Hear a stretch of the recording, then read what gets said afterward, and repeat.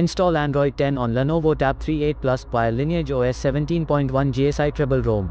Please check the description for important notes and all the download links. First, download ROM and GApps packages, then transfer the downloaded files to the phone storage. Link is in the description below. Step 2.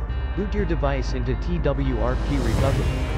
Once in TWRP, click on Wipe, Advanced Wipe, and select the checkboxes, as shown in the image, excluding internal storage. Step 4. Swipe the button to wipe the device.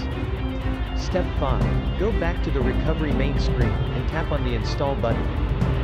Step 6. Navigate to the storage, and select the ROM zip file. Step 7. Finally, swipe the button on the screen, to install ROM file. Step 8. Flash the GApps zip package, in the same manner.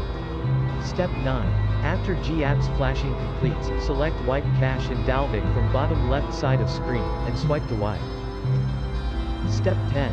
When the flashing process is complete, hit Reboot System. That's it, you have successfully installed the ROM on your device.